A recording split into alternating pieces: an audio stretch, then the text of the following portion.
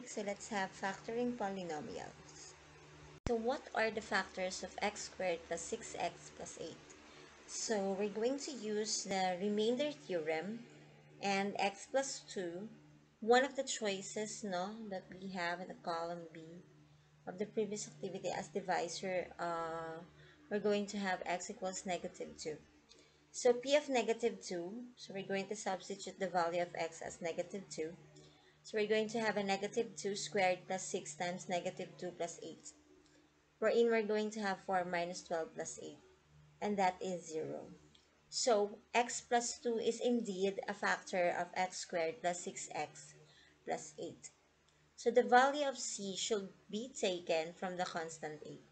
And the factors of 8 are 1, 2, 4, 8. Either both positive or negative, since the polynomial is of degree 2, then there are two factors. So now, let us use the long division or the synthetic division for us to get the other factor. Using synthetic division, so we're going to have -4. So let's take -4. So we have 1, 6, and 8. So bring down 1. 1 times -4 is -4, plus 6 is 2. 2 times -4 is -8, plus 8 is equal to 0. So this means that the factor or the other factor is x plus 4. So the factors of x squared plus 6x plus 8 are x plus 2 and x plus 4. Okay, so let's have the learning task 1. For number 1, the factors are x plus 2 and x plus 4. For number 2, the factors are x minus 1, x minus 2, and x plus 3. For number 3, we have x minus 1, x plus 2, and x minus 3. Okay, so let's have the learning task 2. Okay, wherein we're going to determine the factors of the given polynomial. So we have A, no? So we have the first one as x cubed plus 2x squared minus 5x minus 6.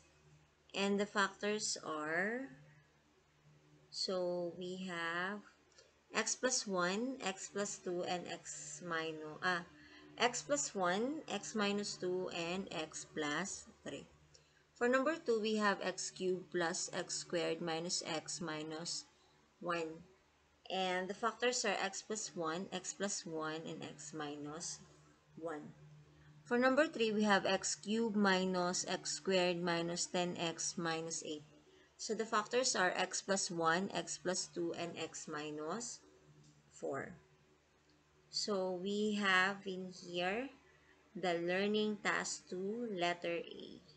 For letter B, for number 1, we have the value of the area is 3x squared plus 5x minus 2.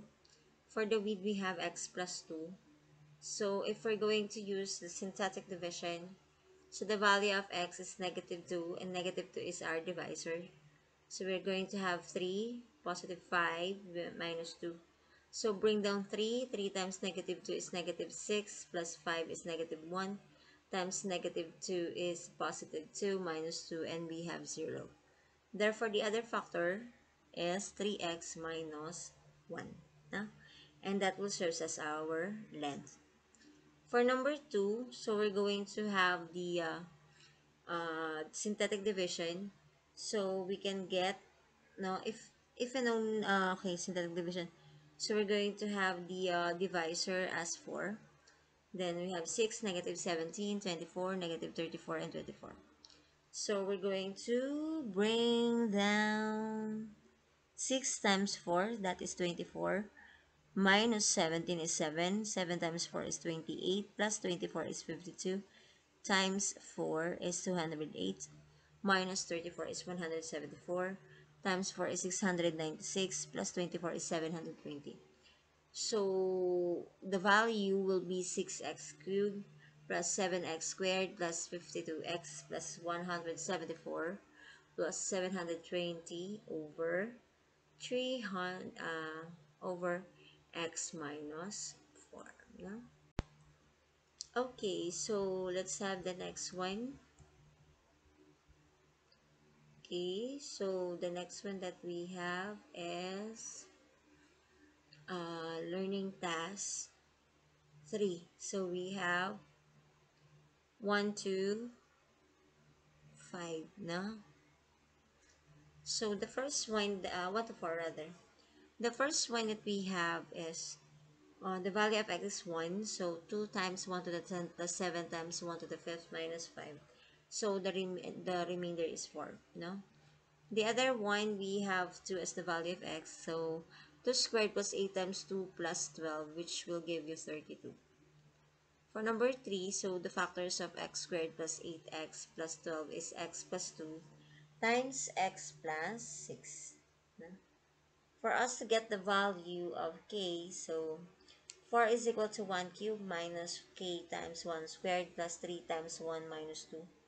So if we're going to evaluate this, the value of k is a negative 2. No?